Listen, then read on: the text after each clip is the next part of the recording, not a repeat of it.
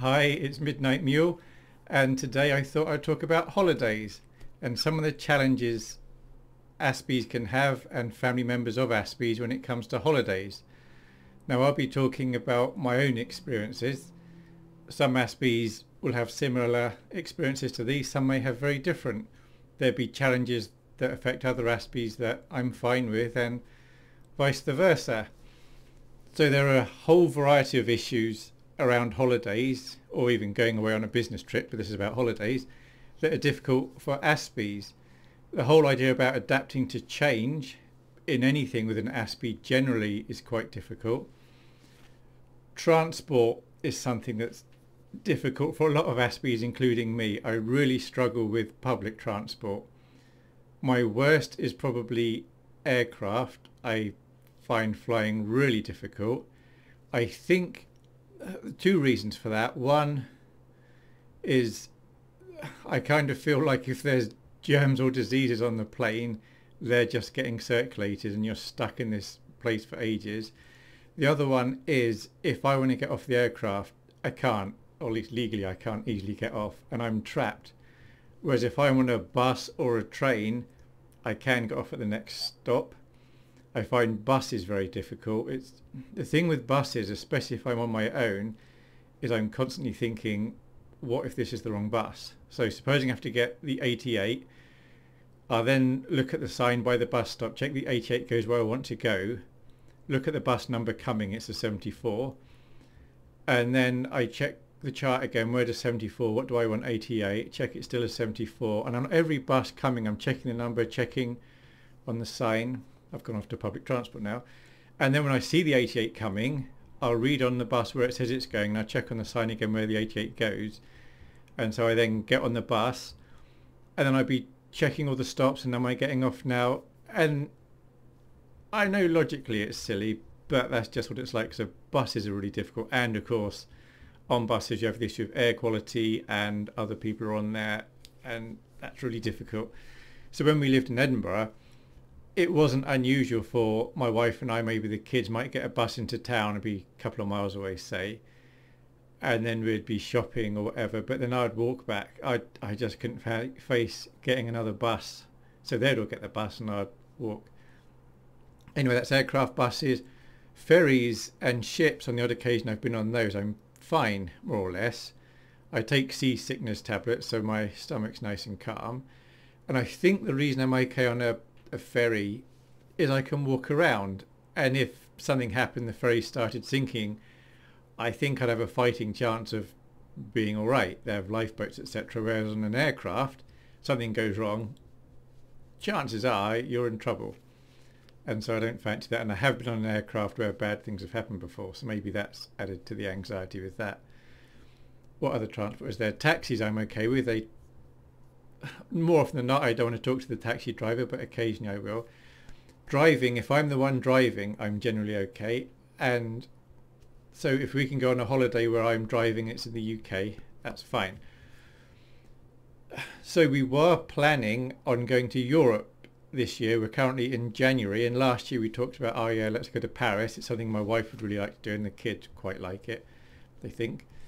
So we got all our passports ready and we looked at the various modes of transport available, and the three main ones from where we live is train all the way, including the Channel Tunnel, train with ferry across the English Channel, or else flying. But for each of us in the family there's at least one of those which was very unappealing. So in the end we thought the most likely is we would actually get the train all the way and go on the Channel Tunnel. So we're looking at all different things about holidaying in Paris, and I was doing it because I thought it'd be very nice for my wife and some of the kids, but of course for myself I'd never choose to do that.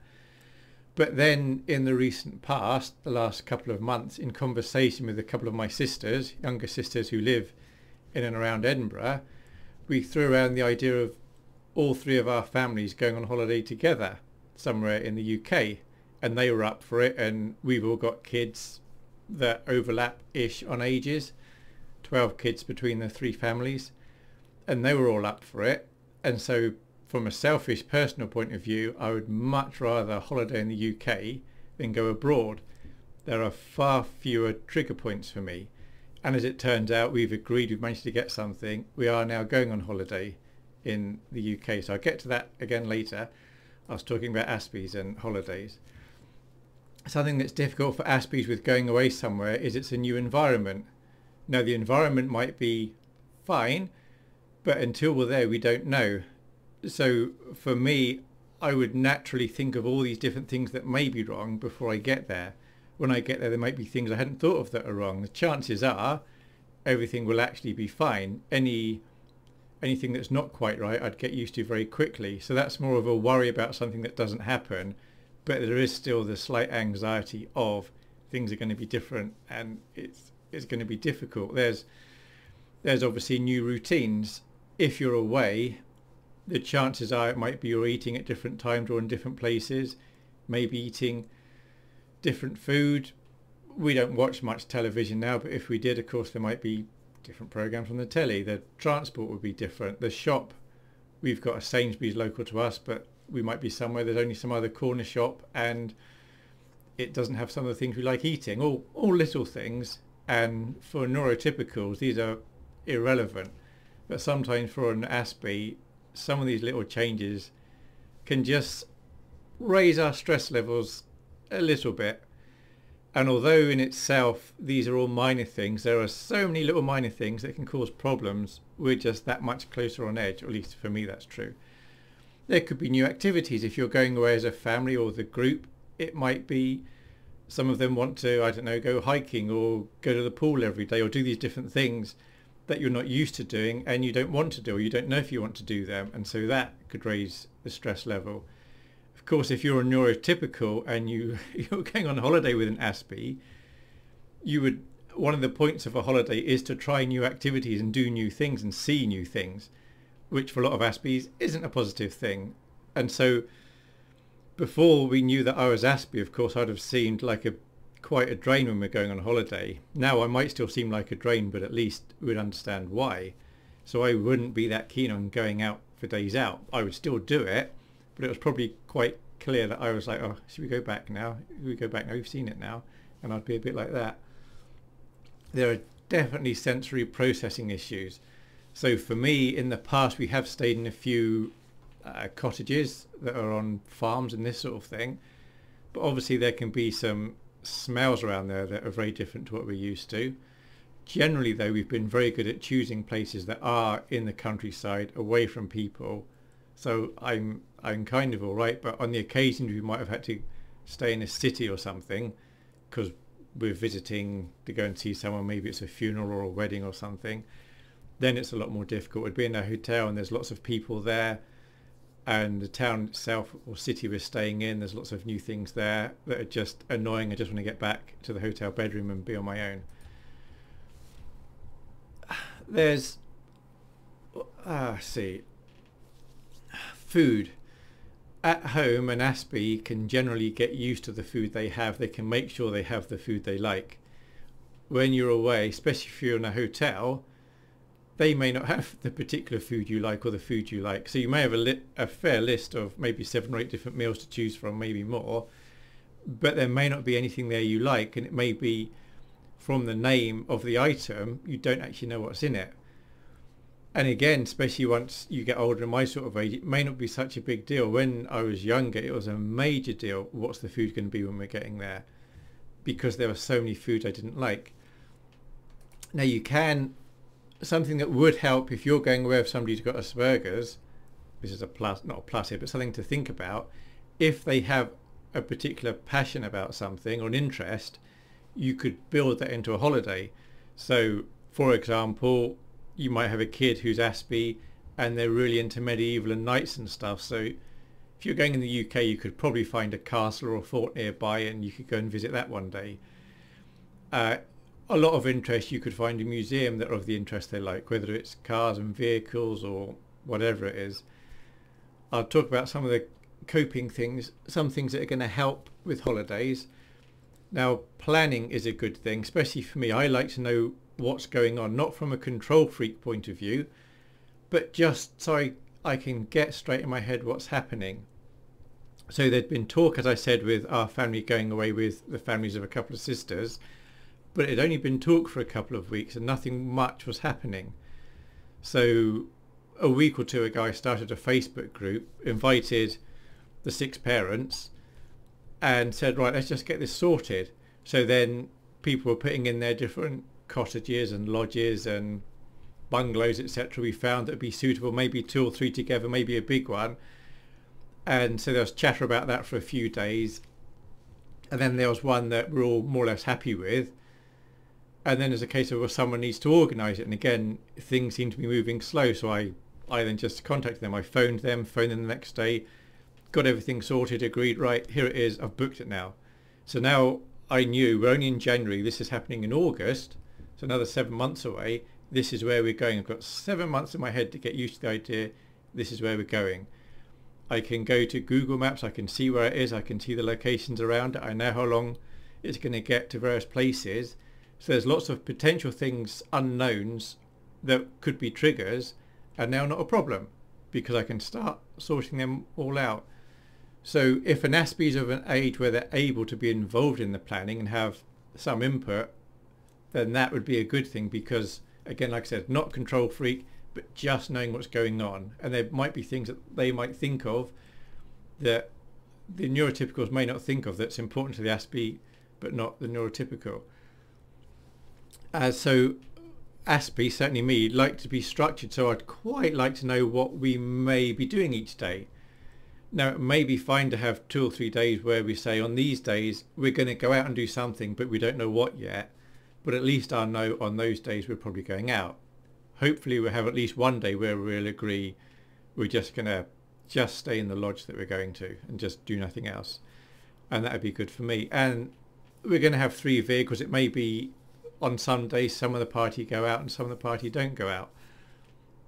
Now, you would have thought, you would have been right in thinking 6 adults, 12 kids, all in one lodge, isn't that a major problem for an aspie? And ordinarily it would be. There's going to be all this noise, all this chatter, but my 2 sisters, obviously known me all their lives, they're very used to me and they know what I mean. So if I say something or do something, they don't take it the wrong way. And so it's actually going to be very relaxing being around them. Although they're not aspie, I can actually be myself around them, so that's nice. And although there's 12 kids, aged from I think 2 to 18 there'd be at the time roughly, they'll be able to amuse each other. And there's enough rooms in the lodge that for most of the time there's not going to be kids, I think, climbing all over me and around me and being noisy. They'll be in a different room playing with their older or younger cousins, so that's going to be okay. I'm perfectly happy to play with kids sometimes. If I know on these occasions my activity is I'm doing this thing with the kids, I'm fine, and that's what I'm doing. And I found generally, as far as I'm concerned, kids, believe it or not, tend to like me all right. I get on well with kids. And I think the reason is I speak plainly. So children understand what I mean and what I'm thinking, and kids tend to speak plainly. They don't do all this hidden language stuff. So my communication with younger kids is really, really good. One of my sisters in particular, I hope it's all right me saying this, one of her daughters is quite intense. And I was at her house maybe a year or 2 ago, and the daughter was being quite intense, coming up to me asking the same question. And after a while I just said to her, look, I don't really like it when you keep asking me this, that and the other. Would you mind doing X, Y, Z? And she was like, okay. And then she did it. And there were no hard feelings, and I still got on very well with her. And all I had to do was explain to her, look, I don't really like it when you do this. And she stopped. And I think for a lot of kids, all I need to do is explain nicely, I don't like this, or what do you want to do that? And we get on fine. There'd be enough kids to be playing rounders or other things. So I think we're going to be all right. I hope we are.